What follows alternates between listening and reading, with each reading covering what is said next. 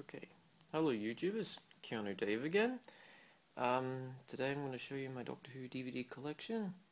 It'll be divided in 6 parts, so we'll start with the 60s.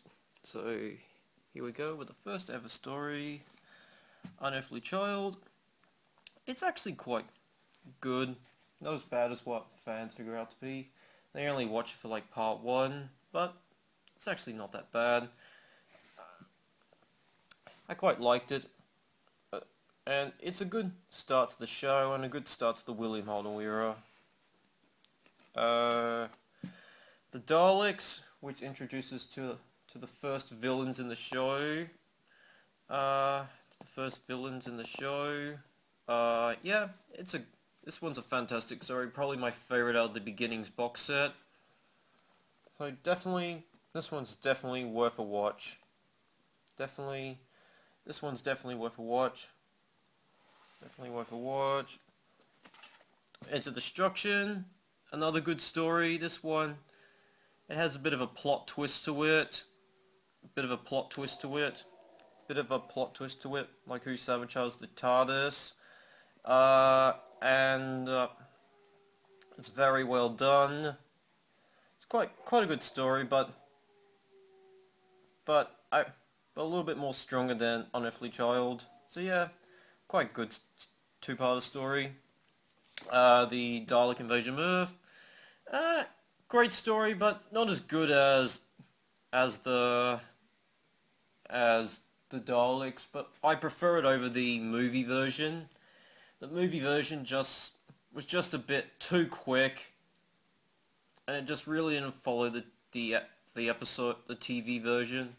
So not that good, but it's still a great story nonetheless.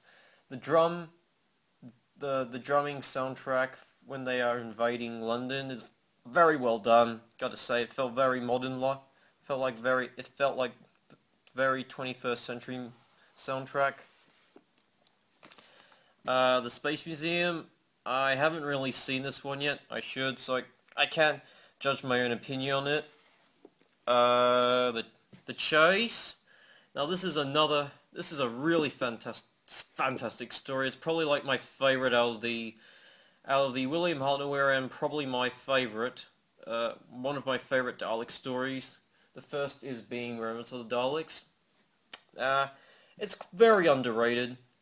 It's such an unappreciated story.